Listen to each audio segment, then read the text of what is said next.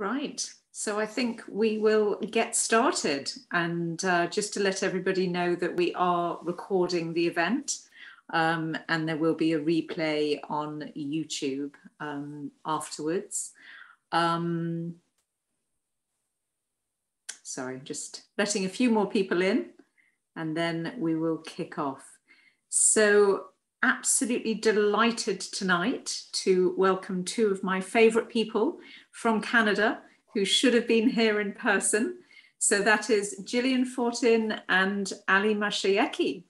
And they are the very dynamic writing, producing, and also acting duo who are with us tonight to talk about everything you need to know about getting from an idea in your head to meeting people to then getting your content actually made. So over to you, Ali and Gillian, if you want to take the floor. Sure. Thank you for having us, as always, Jenny. I know we have a limited amount of minutes here. We have an hour, so I'm going to just actually jump right into it with Gillian. And I'm going to present this conversation as sort of like a case study for everyone, because 2 years ago, Gillian and I actually had no idea who we were. We had never met. And this is like right sort of like in the beginning of COVID. It wasn't even 2 years ago, Gillian. It was probably like a year and a half, I would say, August of 2020, right? That's when we officially met. Yeah. We were like Facebook friends a little bit before that, because exactly. that was all about networking. Yeah. And like, how many of your Facebook friends you actually end up really meeting? Not that many, they're just there, right? Yeah. So so I'm a producer, I have a production company, and I predominantly work in short films. It's just somewhere that I found a comfort zone and success, and it's just something I enjoy doing. So I've been doing it now essentially for like 10, 12 years. Now I have done features, I've done documentaries, music videos, TV pilots, you name it. But as a passion, I always sort of come back to shorts.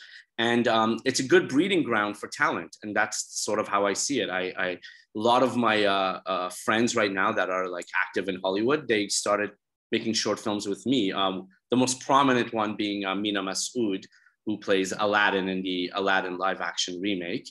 Him and I knew each other for like 8 or 9 years. Our relationship started with him being in a short film of mine and then a few other films. And then he blew up and he is where he is. So me and Gillian, we've talked about how we're going to talk about this class, or this session, I guess I should say. And it's more about like how it's entirely possible to create a connection, cultivate it, and then leverage it to your benefit. And I think we're sort of like a living example of that description. So we'll go back and forth as we sort of like tell this story and how it sort of came to be. And then we'll open it up to some questions. But I'm not as active on Facebook as I used to be. In fact, I'm not even on it anymore. But when I was, more so during COVID, I use it as a opportunity to just find talent that I never knew existed, basically. So what we did was we just put up this very simple ad that said, hey, this entire week, we're open to anyone who wants to pitch any idea or any concept to us. And then I just let it be. And then the DMs came in. And then Gillian, I guess, had seen that ad, right, Jill? Yeah, I did. So what did you do when you saw it? Because I'm officially some other random production company who's basically saying, hey, we want to make a movie with you. So what was the process for you when you saw that ad kind of appear on Facebook?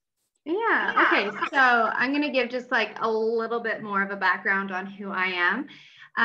So I was primarily an actor. And then the pandemic hit and a lot of the industry sort of slowed down to a halt, and I didn't know what to do with myself. I needed to somehow channel my creative sort of energy. And I started doing monologues, and then I was like, well, what if I write the best monologue ever and put it out there and the world will see how great I am? And then so I did a monologue, and then I was like, that's great. What if I designed the best character for myself? And then I slowly started writing more and more till I generated a world and then a story. And then I started creating all these short little stories just to keep myself busy. And it was a way for me to kind of promote myself. But then when I saw Landed Entertainment and what Ali was talking about, the pitch session, I was like, this is great. I've been working on, I think, 3 months now with the pandemic on a whole bunch of different stories. Maybe I'll tackle actually pitching something to him. So I reached out and I was like, oh, I have this great idea. And he's like, that's fantastic. I'd love to hear it. I drove down to Toronto, had no idea what I was doing. I printed off this ginormous pitch package, which was 10 times bigger than the actual script. And I sat down and just started talking about the project. Now, prior to actually going in on this, I did do research on what to do for a pitch package pitch. And a lot of it said research who you're talking to. So I decided to research what Landed Entertainment was and if it would be a good partnership for me. And one of the things that stood out was they're constantly creating content. They're constantly creating shorts. They are doing really good in the festival market. And specifically, they do genre and sci-fi. So it's like all of these were just like being checked off the box of things that were important to me. So when I went down there, I really wanted to form this partnership. Now, maybe it wasn't going to be with this specific pitch package, but I wanted to just make an impression because I felt like it wowould be a good partnership. So that's sort of what I did prior to leading up to our wonderful meeting that we had. So if you want to take it from there, Ali. Gillian walks in and again, the first thing that stood out was this thick binder. And I was just super curious as to what is possibly in this that A, she needs to bring, and then like B, like, you know, in the context of a short film, like, what are you giving me in this binder? So she put it on the table and it was right on my eyesight and that was just my focus. Like, what is this binder? It was a little bit distracting. I told her afterwards because I could never figure out what the purpose of it really was in that meeting. But Gillian pitched me an idea that I just didn't like. It wasn't for us. It wasn't something I was interested in. And we weren't going to do it. However, in that process of her pitching this, I guess it was like, what was it, a web series or like a TV series? I don't even. Yeah, it was a dark comedy. Yeah. That focused a lot on mental health. Given the pandemic, I was very inspired, and that sort of sparked our communication. Right, but the point is like I was hearing the pitch. The pitch wasn't interesting to me, but the person pitching had a lot of passion and a lot of excitement for that project. And that comes through in almost every case. If you're talking to someone, and if you as writers have this particular passion for your project, just in your presentation, that will exude, it will come out. And it was noticeable with Gillian. Like she really wanted to do something. That something was specifically this project, but that was an easy thing for me to adjust because after that meeting, I was never going to do that film. But Gillian had gotten me interested in her energy, in the fact that she wants to create content.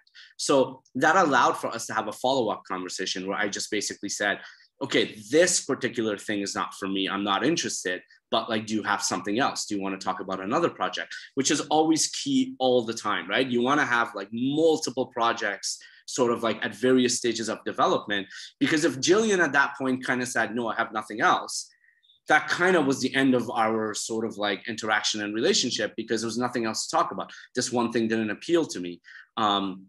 So she happened to have something. So I got in touch with her, I think, not even sure exactly how quickly, but I got in touch with her a few maybe days or a couple of weeks later. And we sort of had this conversation where I said, not this project, but do you have something else? And Gillian took advantage of that opportunity. How, Jill? Well, I think in our first initial conversation, it was really crucial to understand who you were as a person, to then be able to sort of cater my next couple of moves to your liking. So like I said, I understood that Landed did a lot of genre and sci-fi, and in getting to know you more, I could kind of critique sort of my next couple of pitches more to your favor. So maybe dark comedy is not your thing for me, at least with me, it wasn't. So then I really focused more on the sci-fi angle, which sort of came up in our conversation when we first met, which is really important because you are pitching your project, but you're also pitching yourself. So at least when I pitched myself, that was successful. Project, not so much. So when we talked, I think I gave you 5 different pitches with our follow-up conversation. And we discussed sort of the angles of each one, and we narrowed it down to 2. And then I was like, okay, give me a week and I'll put something together for you. And I think the first one that I put together was like the sci-fi that we're still constantly working on.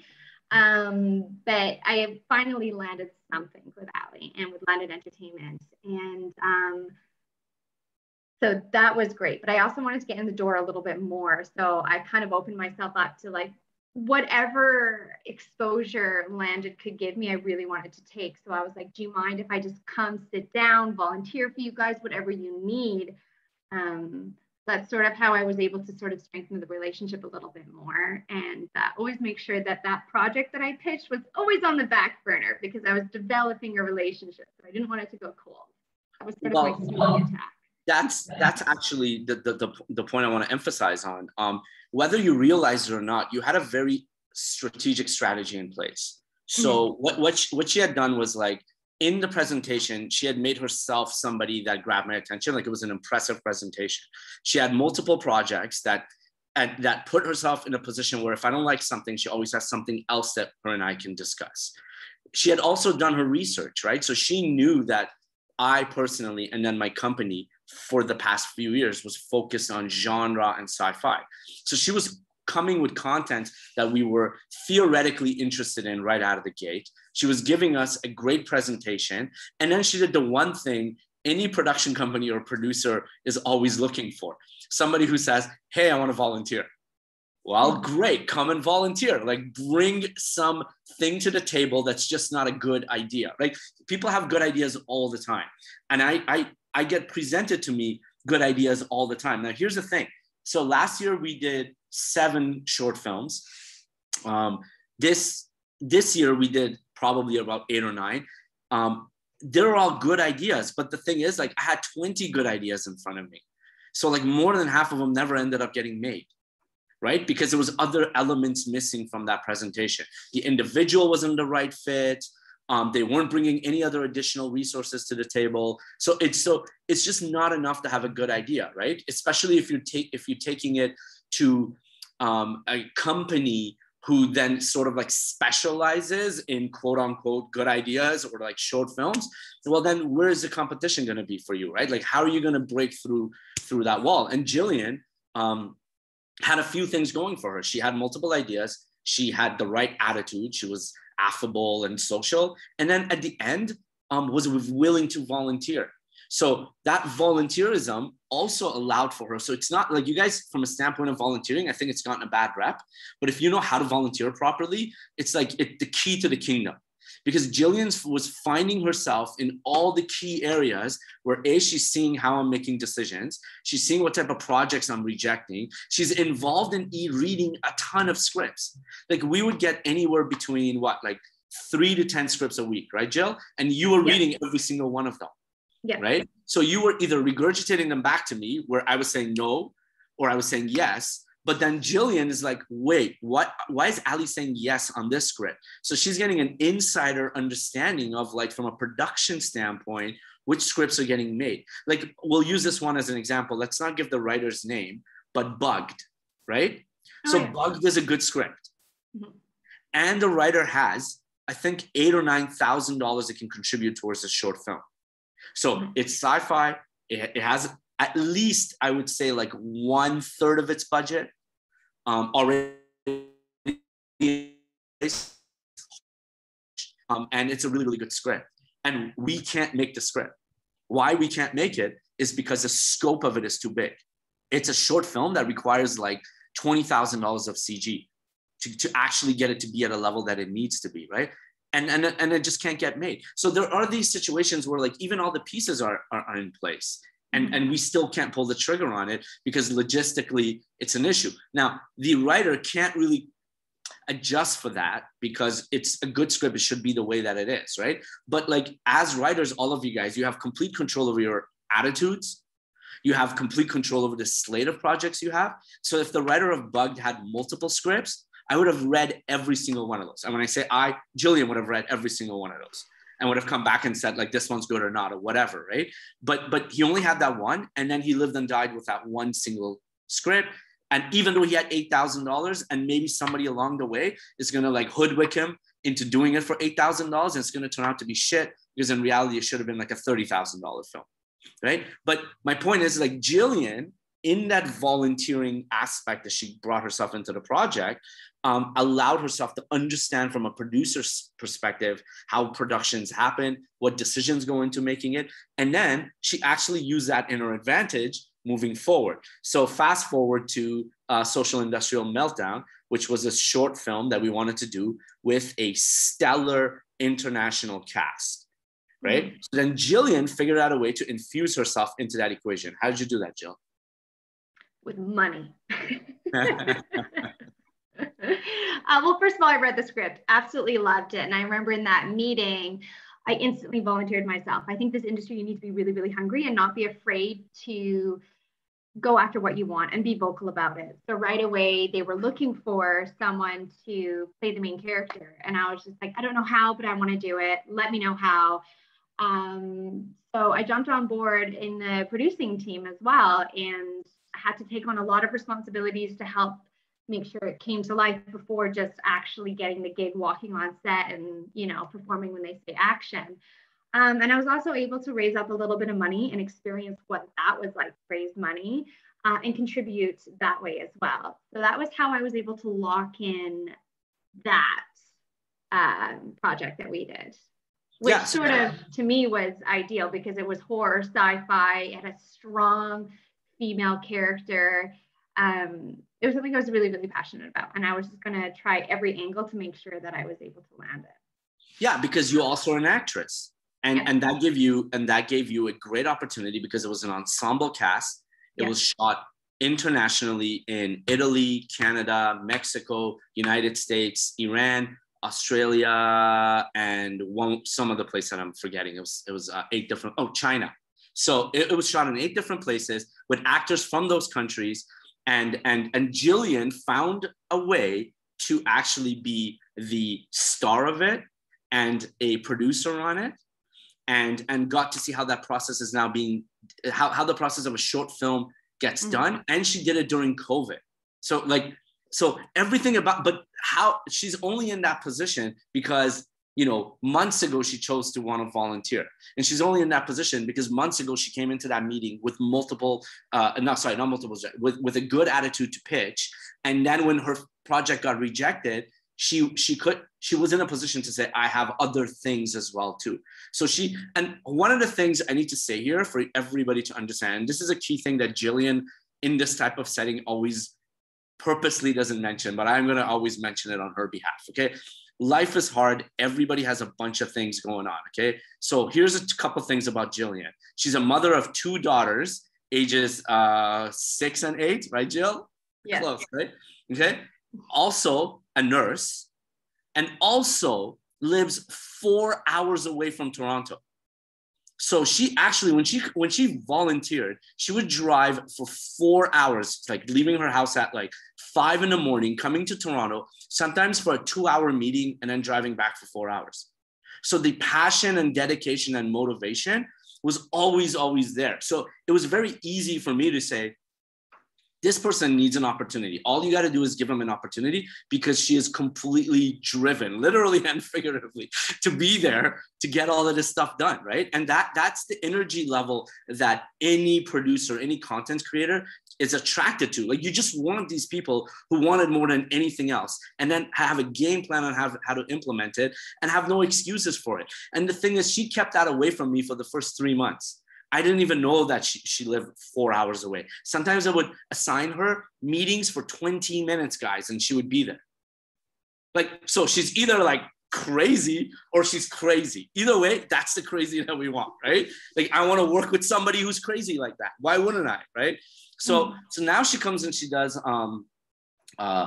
Social Industrial Meltdown, and she does this film with us. She gets this experience and is in a position where she can come to me And this is the key thing. Like, she did it with a lot more tact and respect, but she can come to me and say, hey, yo, buddy, I've been helping you out. I helped you raise money. I'm reading all these shitty scripts. I'm reading all these amazing scripts. I'm doing all these favors for you. Now it's my turn for you to do a favor. And guess what? Of course, I'm going to want to do a favor. So what ends up happening is we look at Gillian's career as a writer and we say medium, long-term strategy. And we look at her career as an actress. And we say short-term ability to help her out because I'm a production company, right? Like I represent opportunities. And maybe all of you guys are predominantly writers, but I promise inside of some of you, there's a bit of directing going on, maybe a bit of producing, maybe somebody wants to delve into acting. But then if you are associated with a production company, that production company can essentially help with any of those things. So then Gillian and I started having acting conversations because that's part of her career that she wanted to also fast track. So what do we do to help out with your acting, Jill? Well, there were several shorts already lined up for production in 2021. And we looked at the script, we looked at the characters, we sort of decided which ones we should focus on, which I had to audition for every single one. But it was very strategic, which ones would benefit my career and sort of the image that I want to sort of create for myself, which would also help with the IMDb, which is always something that people look at when they're sort of first meeting you. I'm sure Ali looked at my IMDb when I first went in and was like, there's not a lot here. So we were establishing that, which is great because then I was able to build relationships that Ali has cultivated over the last 13 plus years that he's been in the industry. So every opportunity that he allowed me to partake in, I took full advantage of. Can I build a relationship with that director? Maybe he'll like my writing style and I can work with him on another project. Can I build a relationship with that fellow actor or whatever it may be? I just remember every opportunity, there's multiple angles you got to work. So we sort of, yeah. Yeah, like the strategy there is, and I'm reverbing with somebody's audio here, but the strategy there is a couple things. So first off, Gillian had ensured with her work ethic and her approach and her creativity and her content, she put me in a very easy situation to be able to promote and market her and to be able to introduce her to people. Because after a year of interacting with her, I had no doubt where with Jenny, for example, we came to London like 2-3 months ago and we had a meeting and I introduced you to Gillian. And I said, here's all these things that we're working on. And then Gillian and Jenny connected. Right. But like if that partnership between Gillian and I was not cultivated through talent, through work ethic, through trust, through diversity, then I wouldn't be bringing that to Jenny or anybody else for that matter. And then that relationship would have died a long time ago. Right. So every single one of you guys have the ability to find the right partner that is creating the content that you're interested in. And then cultivate that relationship, because Gillian and I were actually not friends before we met. And then when we met, we didn't start off on the right creative foot. It was just, I didn't want to do the project, right? But she took the healthiest, most appropriate approach of having the conversation with me, showing that she's got other projects, putting her head down and just working really hard, not giving an excuse. Like, you guys have to understand, we met in August and her volunteering basically started in like, I don't know, September, October, maybe of 2020. And then she's in Sudbury, it's just north of Toronto. It's a lot more snow, a lot quicker. And somebody's driving for 4 hours and 4 hours is no traffic, no issues. I mean, that's like a 6-7 hour with a snowstorm drive. Coming to Toronto for a 30-minute meeting and keeping it a secret, like that's the type of people, that you want to work with. But the relationship is like, I got to now give back to her. Right? Because if she's going to put in that effort, she almost sort of like puts me in a position to do better for her. Because if she's doing it every drive a day, I got to make sure she's in the film. I got to make sure she does that. But then she also has the talent to back it up. So I'm not doing her any favors. And as she said, she auditioned for every single thing that she got. So this wasn't a relationship where like she's getting freebies. It was just a relationship where like somebody who had certain work ethic and talent and wanted to write and had multiple projects that she was developing, presented herself well to a production company that could take her in. And these production companies exist out there for all of you guys. You just need to find the right ones, and you just got to research it. And then once you start building that relationship, it just becomes like a snowball effect, right? You just get more and more out of it. Not to like, jump too far into the future, but like Gillian basically starred in her first feature film that we've been working on for the past few years, which was an anthology, but like she basically plays the lead in it. Not because anybody did a favor for her, but like by the time we got to that point of casting, it was kind of like a no-brainer. We're like, wait a minute, like we're cultivating her career here. We're trying to get her to be a star. So why wouldn't we put her in the film that we're going to come out with on our feature? Because like if she is that star that we think she's going to be, we're going to benefit from it, right? And I remember I went to Gillian and said, hey, you want to star in this feature film? I'm not going to pay you anything, but it's going to be a feature film that you're going to star in. Well, the answer was like, absolutely yes, right? Like, why would she not want to do it, right? And then she started associate producing with me. And then I strategically brought her on projects that I felt like, it wasn't taking too much time away from her career as an actress, and also was within her skill set. So now she produced this basically intentionally shot Blair Witch style found footage film that we did during COVID that is called Witches Midnight. And it's already won 2 best films at genre awards festivals, and not the shitty ones that happen like once a week. I mean, like the ones that are actually like, people know of, right? And yes, she's not leveraging that necessarily as a producer, but the body of work is beginning to get strong, and that body of work is all being cultivated essentially during COVID, right? And I say this to everyone: I've made more films in the past 2 years during COVID than I did at any other calendar year. And it was entirely because everybody was available. Like we got Esme Bianco from Game of Thrones in a film. She was available. We reached out and she was available, and she played Roz, if anybody watched Game of Thrones. And she was just, and we got her and she's in our film. And actually that particular film screened at Raindance this year as well. So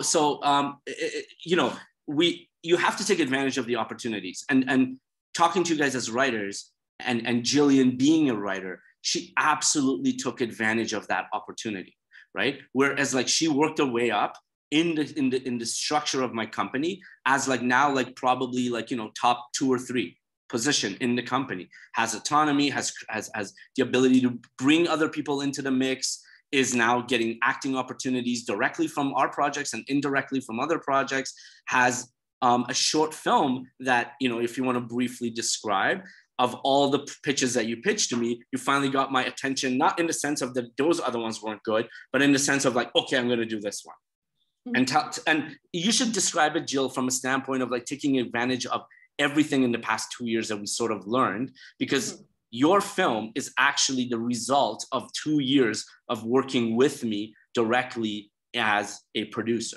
Want to talk about it a little bit, and then we can open it up to questions if anybody. Yeah, for sure. So I was constantly always pitching to him, always got a new idea.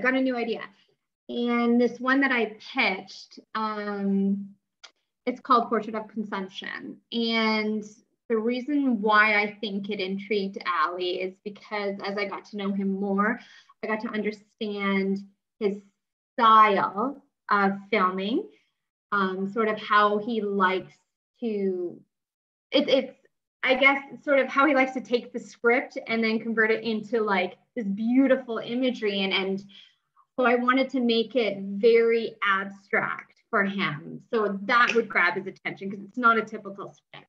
The content dealt with a lot of sort of dark issues that sort of critique society, which also grabs his attention. That's our favorite topic when we're having coffee together, is just critiquing society. All these things that I was able to kind of pick apart on Ali's personality, I was able to kind of create in a story and present it in a way that was unique, something he hasn't done before. Someone that always does shorts has seen it all. So how can I present something that he's never seen before? So yeah, when I pitched the project to him, I think intrigued him, the content, and then how I was presenting it was something very unique. So right away, he was like, that's the one, Gillian. And I was like, that's fantastic. I'm going to have a script for you by tomorrow. And jumped on it right away because I don't want anything else coming and distracting. So we are right now, script is locked. We have a few people, we've already gotten the storyboards done. We have a composer attached to it. So it's a very exciting time for us. It's going to be my second script that I've done with London Entertainment because we've already done one short that I wrote. And I am very, very excited about this one. But if it hadn't been for that year of just getting to know Ali, I don't know if this pitch would have gone as well, because I specifically catered this project to everything that would intrigue Ali. Yeah, and just a few things that she's missing out on that is like, so I like shooting international. So the film shoots in 6 different cities around the world. Instantly grabs my attention. I like abstract and dark. They do really well at festivals. Now, maybe coming out of COVID, people want to see happy stuff, and I get that. But guess what? The curve will always bend festival-wise to abstract and dark. It will always be the case. It will be in vogue forever, I believe. And maybe Elliot will say, fuck no, and there's absolutely no, Ali, you don't know what you're talking about. But abstract and dark historically have done well in festivals for me. And I've been in the festival game since 2010, like actively in it.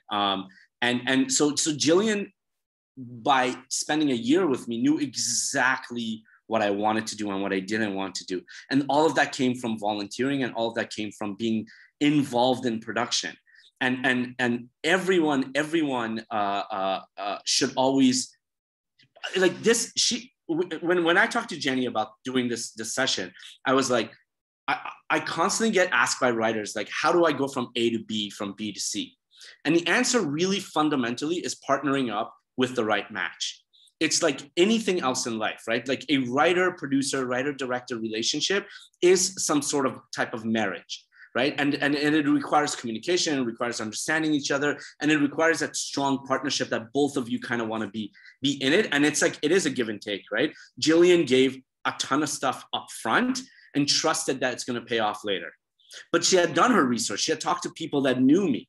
So she was able to get some insight into like, who is Ali? How does he operate? And what does he do? And then in exchange for that sort of like patience and loyalty, all of these projects that originally were like just conversations that are all slowly coming into fruition, right? And if the answer is like, hey, where do you guys get the money and that sort of stuff, that's for another night. Like we can talk about that in the future, and that has its own sort of like obstacles, right? But the reality is if there's like 2 of you or 3 of you doing it together as a unit with the same goals in mind, which is the success of the project, then you can place yourself as whatever that position you want it to be. So Gillian wants to be writer and actress. So we are cultivating her career to reflect those 2 goals. She doesn't want to be a producer, but I strategically put her on projects as a producer that I know is going to give her clout and that she can leverage her filmmaking resume into advanced writing and producing. Okay. So it's really that partnership and that relationship, which I really advocate for everyone. And it doesn't matter where you are in your career, none of that stuff matters. Like if you find the right people with the same mindset, and in the internet and obviously allows you to do your research, right? She talked to lots of people about me. And even when we were still getting to know each other and working, she was doing her research, because people would be like, hey, this chick by the name of Gillian reached out about something about like, who is she? And I was just like, oh, like she's somebody who I'm working with who wants to understand more and more stuff about me, right? Because like that's natural. And so it allowed for us to be honest and forthright, and then just build on exactly what the goal is. And the goal is just like great content. Is that like, that's sort of like the combination of it right now is she's gotten her first star with us. This is the second that she's writing with us. She's now involved in the company, making decisions. She has shares in the company. Like her situation has gone from literally a pitch a year and a half ago that did not go well to a major player in the production company in literally less than a year and a half during COVID. So like, here's a story that like people say it can't happen, I'm telling you it happened. Like, here it is. She's right there. It's happened. And then let's not forget like mom and like lives a million miles away. Like there's that to sort of like add to the mix. But I'm always looking to partnering up with anyone. There's always room to just strengthen the team. You just exponentially grow. And so I think you guys need to find producers and production companies that you feel like you can, at least on a creative level, merge with. And then in that context, find the right people that on a personal level you can get along with.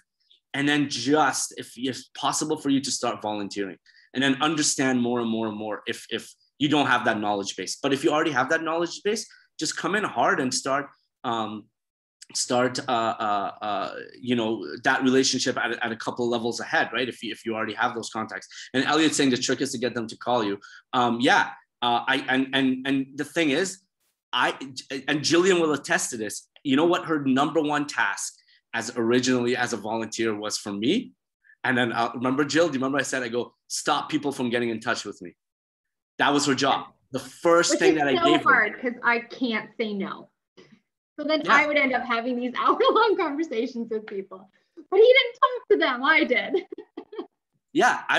Gillian's job became, so there's this one saying that I genuinely believe, and it's a really terrible way to look at the industry, but it really is like this. So there's this like tiny door everybody's trying to get into, right? And only like one person gets into at a time. And as soon as you get across that door, your job now becomes trying to closing that door, because you don't want anybody else to actually come in after you, right? Like, it's sad, but it's actually true, right? Because there is this, like if Gillian wants my attention for me to create her projects, and I have a finite amount of resources that I could give, right? So when she's in that door, her focus actually is to just maintain my interests, not like, in any weird way, in the sense of like, we can only do 6 or 7 projects a year. So like, if more people are now in that door, right? If some people can get a hold of me and pitch to me, her odds decrease of the projects that she wants to do. It's just the way it is, because from a quantitative standpoint, right? But so yes, like as a producer, as a production company, I don't want to be returning calls. I don't want to take meetings, generally speaking.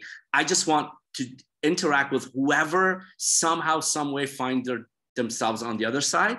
Like, get into that door. Like, if at a festival, like, when I come to Rain Dance, one of the things that when people give me their cards, I'm like, why are you giving me your card for?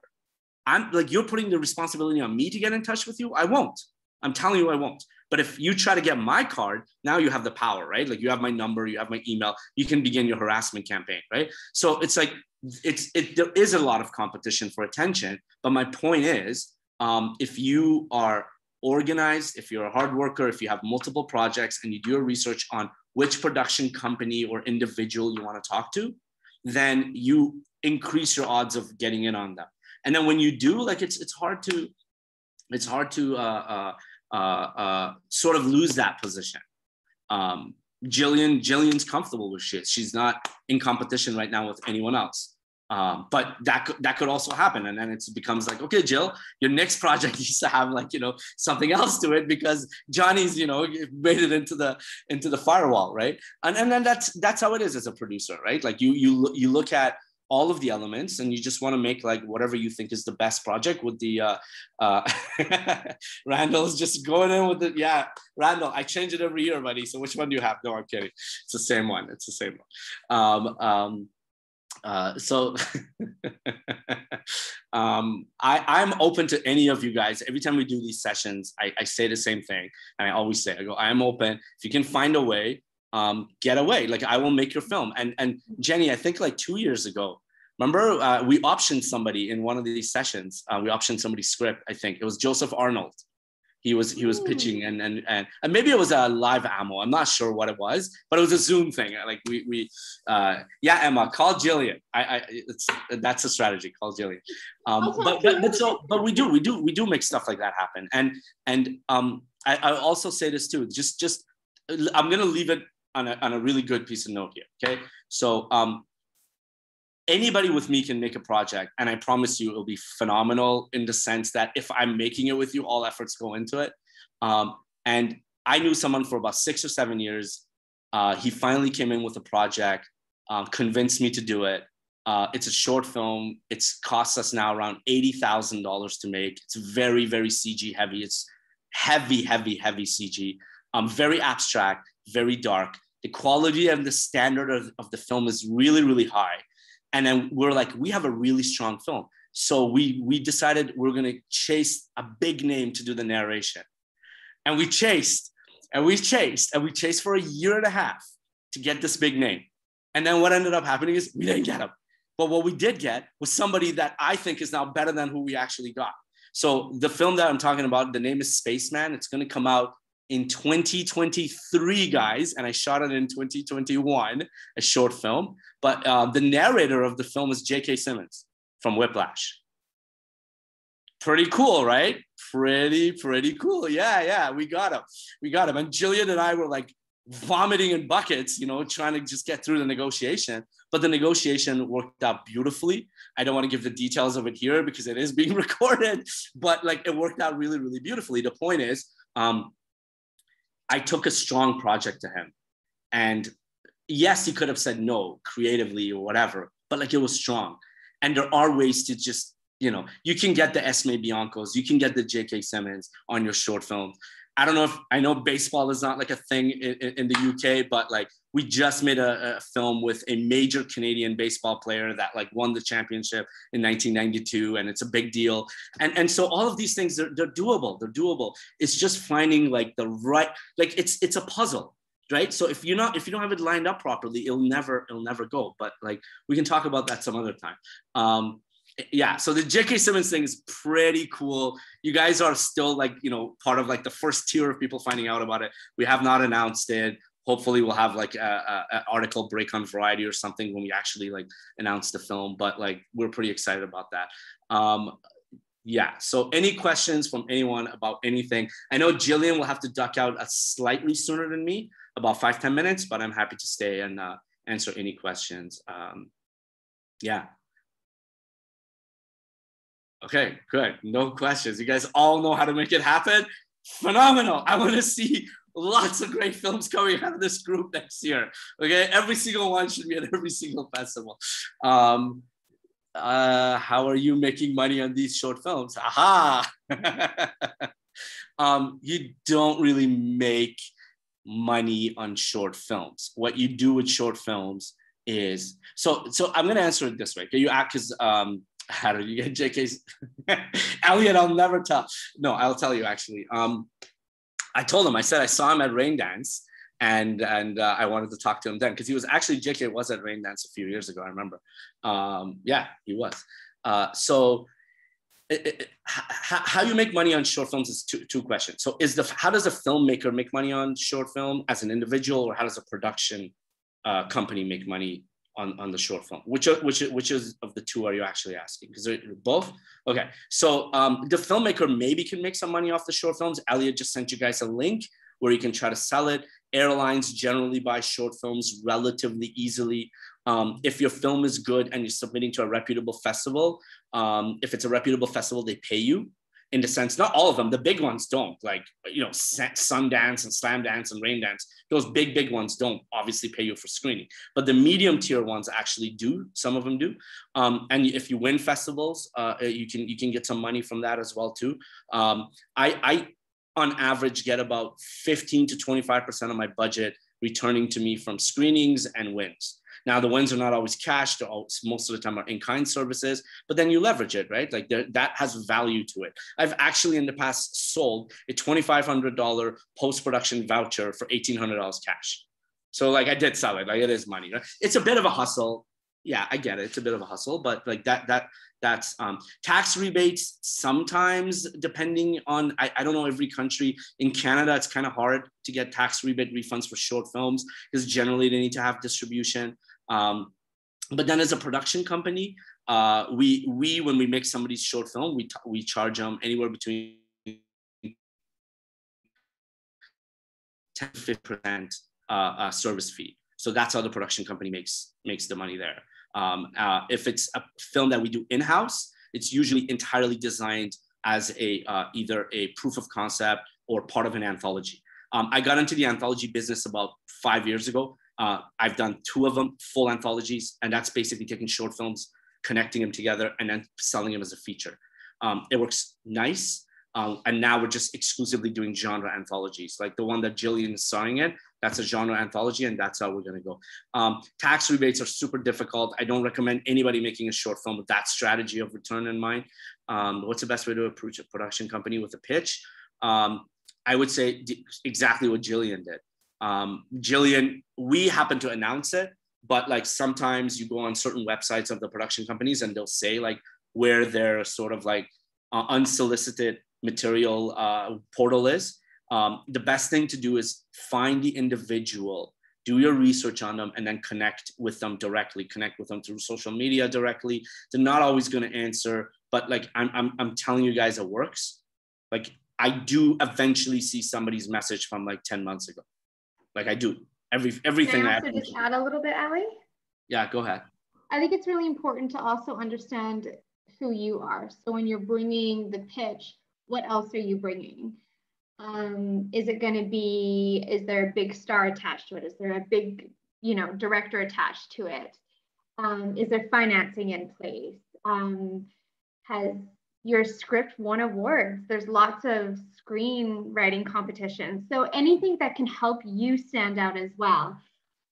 Or can you volunteer? What else can you bring to the table beyond just a script? Because like Ali said, he gets 30 great scripts a week. So whatever you can do to stand out, doing your research so you can tailor it to the person is great, but also understand what else you can bring to the table, I think is really, really important. Yeah, and it's hard. This is not an easy thing. Like you guys have to understand, Gillian represents 2 people in the history of the past 15 years that have been able to crack through that wall. And hundreds of people try, right? Because I as a small, and I'm like, a minuscule production company, but I still don't have the capability and ability to just take on a really good script. There needs to be other elements associated with it. And again, you may not have money, but you do have your personality, you do have your work ethic. Tap into the things that you have, the resources that you have. Ali, why aren't you involved in TV? It's as good as movies these days. We are actually involved in TV. So we have 4 productions, 2 that are actually complete and 2 that are in development and pre-production. We have an international one with Lionsgate. We have a domestic one in Canada with Bell Media. We have a web series that just got finished that I personally think, I will go on record and say, if this thing doesn't find its way onto like Netflix or Hulu or whatever, I will retire in the next year. You guys have it on recording. Next year, this time, if this thing's not on Netflix, then forget it. Like, it's just, I generally am not impressed by anything I do, but this thing that I did was, it impressed me, at least to say, right? Yeah, like I just, the secret to everything is partnership with the right people. Me with Elliot, 6-7 years ago, we met in a serendipitous way. And then Elliot introduced me to Jenny and Randall and and it's just like these connections. Like Randall and I worked on this fundraiser charity that raised like $4,000 for a halfway house for actors in Los Angeles that didn't, like, basically actors who moved to LA became homeless and are stuck there. And then we've helped build this home that has like 6-7 bedrooms that the actors can stay in, and it has a mini recording studio, mini green studio in it, so they can continue working as actors and having a home over their head. So like these relationships, it's just like, you find the right people and then you build on it. My dad always used to say, like, life is just a process of weeding people out. Just get rid of the people who are not contributing to your life in any way. And just stick to the ones that, it's okay to be like tight with like 10 people and that's it. Just be tight with just a core group of people that are progressing your career. Doesn't matter how old you are, doesn't matter where you live, none of that stuff. Find the right partners, and it's worth searching for them, and it's worth cultivating it. It has literally been the secret to all of my success. And if anybody wants like 2 hours, go on my IMDb and look at every single project, and you will see year after year, the same names as producers, as actors will appear on it. Because once I find a relationship that works, we just go down that path. We create work for the actors that we just want to work with. Like, the scripts are written for them, literally. This one that Gillian just wrote, her and one of these house writers that we work with, Oswald Mahogany, they wrote it together knowing Gillian's going to be starring in it. And she does phenomenal in it because it puts a spotlight on all her skill set, right? So it's just like collaborative relationship, guys. Like it's yeah, Randall, like that helped big time, buddy. Like that was Naveed Nagahban, who's the guy behind this charity. He was in Homeland and he was in Aladdin. He played the Sultan. He put that initiative together as an actor who, when he moved from Germany to LA, he struggled. And he was basically borderline homeless. And it's shocking how many homeless actors are in LA. I mean, the homeless problem in LA is through the roof, but there is a good deal of them being actors. So that was a fun one we did. If just, I will say this, like anybody who wants, actually Gillian, you'll attest to this. There is a very fast track way to get my attention. It is actually through charitable work. I'm involved in multiple charities. The current one is Enara. It is basically ran by some people from CNN, but also Amanda Seyfried from Mamma Mia. She was nominated for an Oscar in 2020, and her husband, Thomas Sadoski. He's better known in the first two John Wick movies. And we were just in New York. We did this fundraiser that raised, I think like $40,000 for children in the Middle East who are damaged by war situations, like burnt and maimed and all of that stuff. We have right now on Instagram, if you follow me or Landed, there's like an autographed art piece that I did that's autographed by Thomas Sadoski, Amanda Seyfried, Arwa Damon from CNN, and Essie Cup from CNN. And we're doing a blind bid for it. So anybody who wants to actually like put in a bid and you win it, we'll ship it to London or wherever you are. And it goes to this like very, very important charity during Christmas time that does operations on these kids and tries to like fix them up. It's a really, really good one. So through charities, somebody says, hey, Ali, I want to talk charity to you. Or somebody makes a donation and DMs me and says like, hey, I donated X amount of dollars. That will get my attention instantaneously. And we will talk about that. And it's true, right, Jill? Because one of like the perks was like you and I went to this event in New York for one night and you met all of these celebrities and you were able to like establish a relationship with them. Mm-hmm. Yeah, absolutely. Yeah. So yeah, charitable stuff. Can you become involved in set charity work even if your time is split between London and NYC?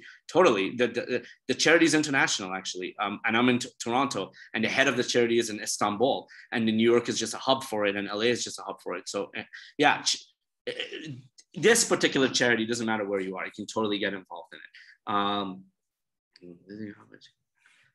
Yeah, Randall, that was phenomenal, man. That experience that you and I had together was really, really good. And we incorporated, and it was a script competition, by the way. So like it was literally designed for writers. I remember reaching out to Randall about it. It's like, do you want to do this with me? And he's like, absolutely. And we created an opportunity for writers to have their scripts be seen by Naveed. Also, I keep forgetting her name. Jill, save me so I don't embarrass myself. She was in X-Men. Psylocke. What was her name? Everyone, somebody guess her name. I'll make her a movie. She was in X-Men. She played Psylocke. She's this comedic. She was also in Newsroom. Her character's name was Salone something. God.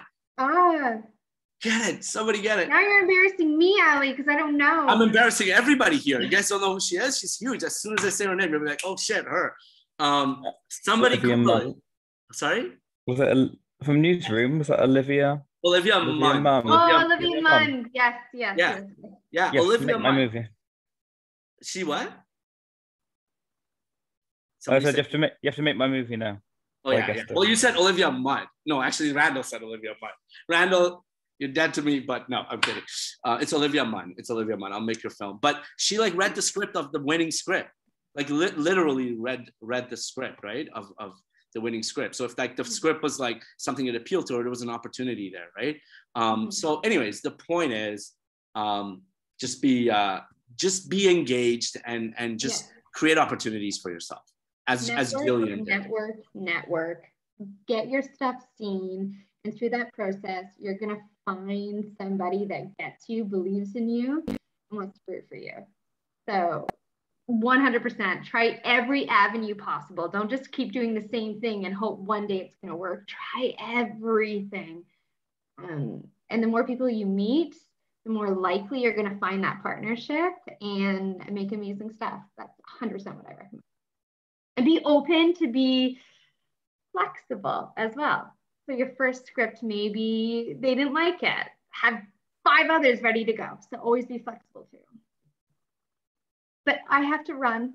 Yes. I have to pick up my children because I'm also, like Ali said several times, a crazy mom. But thank you guys so much for letting us chat with you for the last hour of your lives. I hope that I can read some of your scripts. I don't know if Ali will, but I definitely will. I'm going to head out now, though. Nice meeting Thank you so much, Gillian. Thank you so much, Jenny. Take care, everyone. Thank you for your time. See you soon. Yes, absolutely. Bye. Oh, that was wonderful. Ali, you still around? Yeah, I'm around. Great. My screen is frozen, so I can't actually see you. But there was another question in the chat, Ali, which was about how did you learn about the business side of production? Did you learn that as you went along, or was it, you know, a lot of work beforehand? Yeah, entirely trial and error. Nothing. I didn't go to school for film. Some of you might, who's been on some of these sessions. I went to University of Toronto for neurobiology. I was going to operate on some people at some point, just because immigrant parents, they don't bring you to Canada or the UK or the US to become filmmakers. They bring you to be like doctors and like contributors to society. As my dad would like to say jokingly to his friends when they say, you know, what's your son doing now? He still says, yeah, he's still making pornography, because I'm obviously not, but filmmaking to him is pornography when I should have been a neurosurgeon. So yeah, it's I learned it through trial and error all the way. I second year of pre-med, I dropped out and started just making films and forcing it on my family and friends to buy, you know, VHS and DVD copies of it at like $100 a pop. And then we would take that money and make another film and make it a little bit better and sell it for like 150, until we got to about $500 a DVD, where we were told like, never talk to me again. Dude, this is crazy. I'm not paying $500 for a shitty film to follow your dreams. But at that point, we'd gotten kind of good at it. So we started like, you know, actually like creating content that wasn't embarrassing. And then same approach to like, it was trial and error. And then to actually understand the business side of it was trial and error. I actually did this. This is crazy. I went to Cannes in 2011 to the film market, and I didn't have a film in there. I got just the pass, and I would sit like in front of booths, literally for hours, watching buyers and sellers and see how they actually sold and bought films. And that's what I did. And then like, so I kind of learned the lingo. I kind of learned the bullshit associated with it that I can come back and fine tune. So I genuinely have put a lot of my like genuine effort into it. It's not, if you don't put 100% into it, you know, even at 100%, you don't get what you want at the end, but like 99%, you're wasting your time. Like it has to be at 100. So yeah, that's my origin story is a lot of trial and error. And that's how I learned. So, I'm not saying it's for everyone. I just had the psycho mentality of doing it. So I did it, but like people go to film school for it. And that there's something to be said about that as well. It just wasn't my path. Yeah. Yeah, that's amazing, Ali. I mean, obviously, you know, some of the festivals have opened back up, but, you know, if we are in for a bit of a longer haul with COVID, are there any other ways that you can sort of, you know, get that sort of experience that you got without physically going to a festival? I want to say, Jenny, yes. I have yet to find a replacement for the festival experience personally. Yeah. Which is like, I mean, Elliot knew as soon as COVID started, I was constantly like, is rain dance happening? How is it happening? How are you going to organize it? Like, I need to be there, because I understand the value of these festivals. Are so important to networking, especially reputable ones like Rain Dance, Sundance, Slam Dance. Like every opportunity I get, I go. Like I'm that guy who never does a vacation. I'm that guy who does not spend money on anything other than festivals. Like I pour thousands and thousands of dollars into festivals. I've gone to all the good ones. I go multiple times. If I have a film, I go. If I don't have a film, I actually was in Rain Dance. And Randall, you were in Austin, I think, at that, and we won Austin's best short. which was like phenomenal. We were shocked. Like, we really, like, our little LGBTQ film won Best Short at Austin. But like, I wasn't there for it. I was at Raindance because I had done Austin, and I know the type of people in Austin that I was going to network with were better suited for my director and my actress to network there for, and my writers. I was like, Raindance, producer goes. Austin, the writer goes.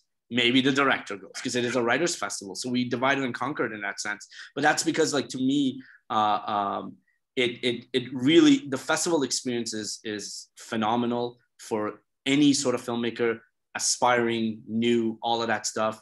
And Elliot knows, like, I will say probably the most influential person and the most relevant part of my career in the past 6-7 years has been Elliot and Raindance. Like, I've been able to leverage that in so many different ways. And which is why, like, anytime he asks me for anything, I'm there, because I understand the value of it. And good festivals like Raindance are really the key. And unfortunately, or fortunately, because it's okay for it to be the only means, I don't know what an alternative to it is, Jenny. Like, this, what we're doing today is good, but it's really not an alternative to that. Like, that's, like, I want to be like I was in London with you guys a couple of years ago for the event in person. Like, that's the thing, right? Because most of these individuals here are not going to really be able to, like, communicate with me, and for me to communicate with them this way. But in that event, when I'm like a little bit tipsy, somebody's going to be able to get my card, and then we're going to start talking. And the next day I'm already in London, and you're going to take me out to lunch or dinner or breakfast, and we're going to keep talking. It's just, this atmosphere is good. We can kind of, like, it's a good keeping the fire burning, but it's not the same. It's not the same experience. And, like, look, I would have been in London tomorrow for the BIFAs, but, like, you know, for us now as Canadians, we have to quarantine because of Omicron. And the idea that I have to quarantine until I get my results just would not allow for me to turn a 2-day trip. As Jenny and Elliot know, I usually come in for 48 hours and I'm out. It was going to become a 5-day trip. And we're going to LA next week to shoot a Stephen King film, actually. So a short film based on one of his stories, which is kind of cool. So I couldn't mess around with that, but I really wish I was there. And hopefully, as soon as we're back to normal, we'll do it in person. I will be on the next flight out. Definitely. Ali, you just mentioned the Stephen King short. Can you just tell us very quickly how you managed to get hold of that, how that happened? Yeah, so really, really fun, quick story. I was with my brother-in-law, who's also a writer. So everybody around me is in the industry. I was with him, and we were at an Iranian wedding, and we came home at 3 a.m. drunk, and he goes on Reddit, and he sees that Stephen King is an article that Stephen King has made 5 of his short stories available for bids, creative bids of why you should make it. And he does this every few years. They're called the dollar babies, actually, because the price to get it is for $1. And we were drunk. So we're like, let's say we're going to do a Stephen King film entirely in Farsi, which is like the Persian language, because nobody's ever done a foreign language version of his film, and like an actual authorized one. So we submitted it. By the time we woke up 3 p.m, they had already countersigned the contract and sent it back to us. So we got that story in our sleep. Literally, I said we got access to it in our sleep. And they were like, yeah, of course, we want to see a Farsi rendition of it. And I'm of Iranian descent, so I went to all of my LA, Hollywood, Iranian American contacts, and I said, hey, do you want to be a part of history? Because nobody's ever done it. And everybody's like, yes, we want to be a part of history. And then I said, by the way, he wrote this story about Sherlock and Watson, which he has never done before either. So it was Stephen King writing about fictitious characters, in which case Watson solves the mystery, not Sherlock. Like lots of number ones. So we easily got, like, you know, the who's who of the Iranian American community behind it. We were able to do an Indiegogo campaign and raise like $30,000 in our sleep, because everybody and their grandmother wanted to be a part of it in the Iranian community. And then that's how we got to doing it. And then COVID wiped us out. The first time we were going to go to production, COVID wiped us out the second time we were going to go into production. And currently COVID is fucking with us on the third time because of Omicron. So let's see how that plays out. But these restrictions are just coming in hard. So yeah, that's how that came out. And look, anybody could do it, right? Like, it was just a great idea. Like, let's just submit it in Farsi. Like, who's gonna submit a foreign language idea? They're all gonna be like, oh, we're gonna do this or that. literally, we'll do this film in Farsi. That's it. It's literally our pitch. Like, we had nothing else. I mean, yeah, you have to put in like your resume and all of that to say you're filmmakers, but in reality, the pitch was one sentence. That was our angle. And then it got done. I don't know if I can catch up to these questions as you start volunteering too, Ali. I never really volunteered in any way because my whole company was like a startup volunteer, right? Like, yes, just so that everyone knows, we started in 2003 and we were in the red until 2011. I owed probably close to $500,000 in various debts by 2011. From 11 to 2014, it took us to just get into black. From 2014 onwards, there was profit, but like, you know, substandard living condition level of profits. Like, it wasn't profit. Then it got really good right before COVID, and then COVID came in again. But it's not an easy business, guys. It's not an easy business as indie. If your name has indie in front of it, indie anything, it's hard, but it's also friggin' fun. I enjoy doing it, and I will do it forever because it's great. Yeah. Randall with the not stop jokes. Okay, anything else? Anything else? I'm happy to say as long as anyone wants, but I just want to make sure like the time is of value too. So. Well, it's been absolutely of value so far. It's been absolutely brilliant. If anybody does have any burning questions, feel free to unmute yourselves or stick it in the chat. Yeah. And then. Do be brave. Yeah, hi, Ollie. Thank you for doing this. Hey, why not focus more on features instead of shorts? Two reasons. I genuinely enjoy doing shorts. I know it sounds crazy, but I actually genuinely enjoy doing them. So it gives me pleasure. I've done features. I've done 5 feature films. So it's just feature films are honestly work. As a producer, like I have to work. Short films is fun. So that's reason number 1. Reason number 2 is you get to work on a short film. You get to experience in a very confined environment the good and the bad. And then you learn what you don't want to do and who you want to work with and who you don't want to work with. And then it just makes the filmmaking industry just so much more pleasant. Indie filmmaking is hard and it wears you down. I have more friends who have quit over the years, and I still have friends in the industry from when I started for various reasons, because it does take a toll on you. So I just thought to myself, if I'm gonna do this hardest thing ever on the planet, I gotta make sure at the very least I enjoy the hell out of it. And short films is just meeting new people. You shoot internationally. Some of those go ahead and become like superstars.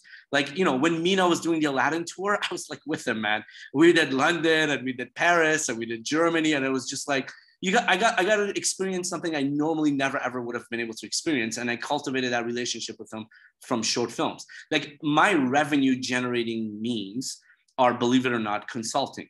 And I get the consulting opportunities actually because of the amount of short films that I've done and the wins that we have and the just overall experience, right? So yeah, I personally make my money off of consulting. I don't make it off of shorts. Shorts are just something I have fun with, and then they just create additional opportunities. It's not a pathway I suggest for any of you guys to get locked into shorts. If you're gonna do a short, it needs to be a jump off point to whatever your next thing is.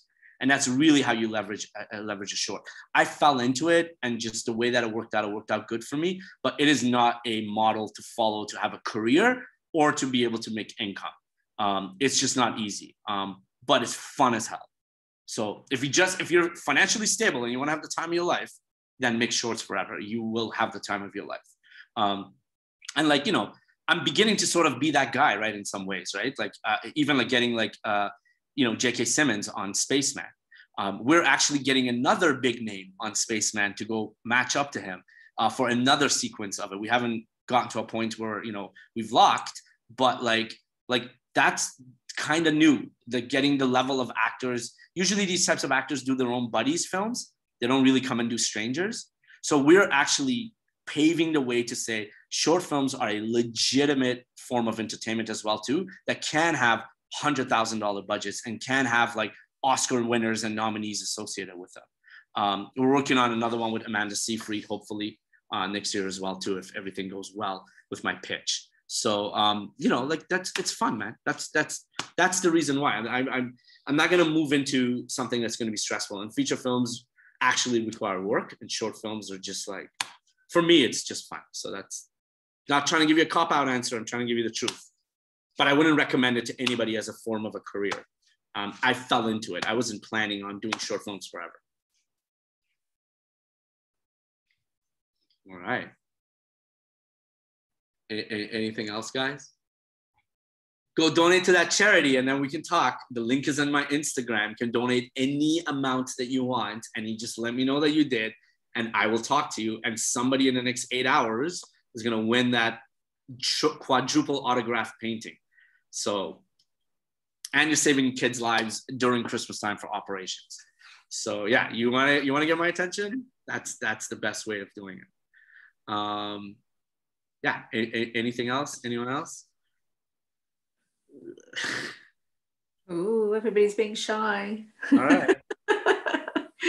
It's been absolutely amazing, Ali. Thank you so much. Always. Thank you all for coming in. Like, we all have one thing in common, right? We're sitting and going through this for an hour and a half. We all have one thing in common, filmmaking. So hopefully in the past hour, we gave you guys some inspiration on how you can do it. Gillian is living proof of it. And if she can do it under those circumstances and conditions, everybody can find the right partner and create content with.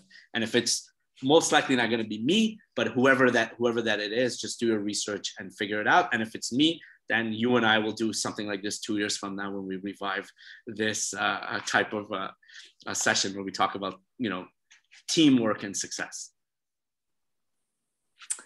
Oh, thank you so much. And hopefully we'll get to see you in London soon, Ali. Second Omicron goes and before some new thing replaces it, I'll be there. Excellent. Okay. Thanks, everyone. Thank you all so much. Thanks, Thank Al. Thanks, you. Pleasure. Good night. Thanks. Bye. Bye.